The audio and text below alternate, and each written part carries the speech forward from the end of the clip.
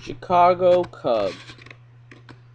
They did horrible, not horrible, but they didn't do as well as they should have done last year. Here's how they look this upcoming year. As of now, the starting pitching, they got Ryan Dempster, who's pretty good. Matt Garza, used to play for the Rays, got traded in an 8-player trade.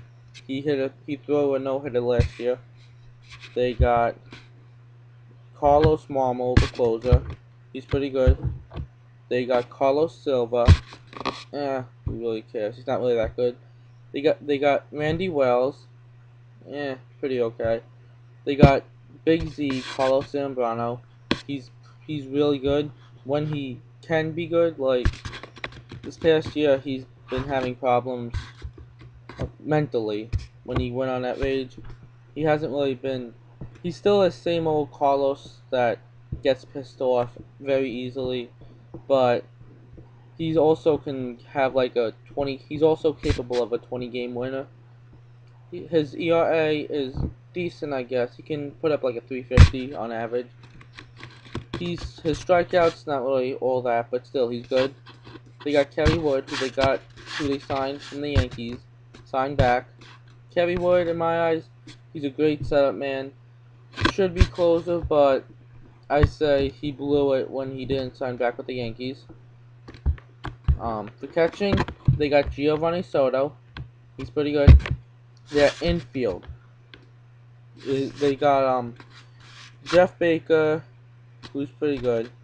Starlin Castro, 300 hitter, broke the record, MLB record for most RBIs in an MLB debut with 6.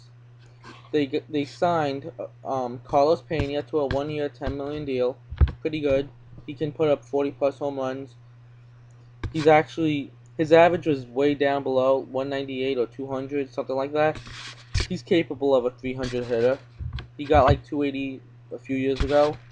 They got Aramis Ramirez, power hitter, very good, good contact. Their outfield is Marlon Byrd, great defense. He's pretty good offensively.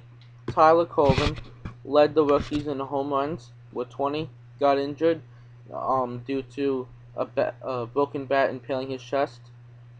They got Alfonso Soriano, who's still great. They got Kosuke Fukudome. Who really cares about him? I just like his last name, Fukudome. Yeah. Okay. Well, do I think they have what it takes? I have no idea. In that division they're in, anyone can say yes or no. They all deserve to, just about. But you never know. I still say Milwaukee is going to win that. So, that's my prediction.